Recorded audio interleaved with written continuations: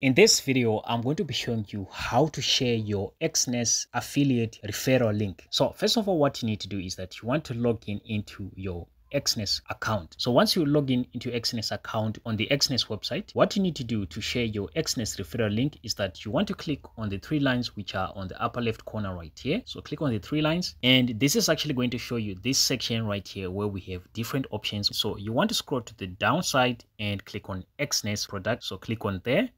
And basically, this is going to show you an option which can allow you to go to the partnership section from your account right here.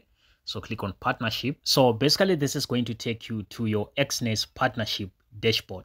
So in order for you to get your affiliate link and basically share it, what you need to do is that you can actually scroll down right here. And the moment you just scroll down, you're going to see a section right here where there is your partner link. As you can see right here, your partner link. So in this case, this is my partner link. So basically what you need to do in order for you to share it, you just need to go ahead and click on share right here.